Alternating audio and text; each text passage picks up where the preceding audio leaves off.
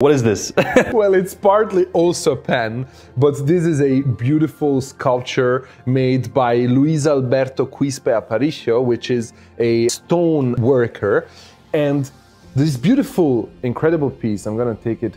Yeah, slowly. Oof. My heart just dropped for a second. Yes, mine does always too, you know, every time I take this and show it to a customer. Now, this is an ST Dupont, like the Phoenix. Only 8 pieces in the world. This is number 2 of 8 worldwide.